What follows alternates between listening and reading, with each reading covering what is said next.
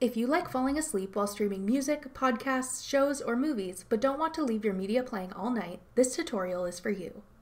I'm Jessica from techboomers.com, and in this video, I'll be showing you how to set a sleep timer for any media streaming service on iPhone. Now let's get started.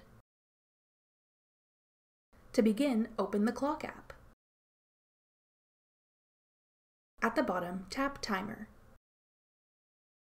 Now set how long you want to allow your media to play before it gets turned off. Then tap When Timer Ends. Scroll all the way to the bottom and select Stop Playing. Tap Set in the top right corner to save. Tap Start to begin the countdown. Go ahead and begin playing your content from YouTube, Netflix, Spotify, Apple Music, or whatever other media service you like. When your timer reaches 0, the content will be automatically stopped. That's all it takes to set up a sleep timer for any media streaming service on iPhone. Thanks for watching.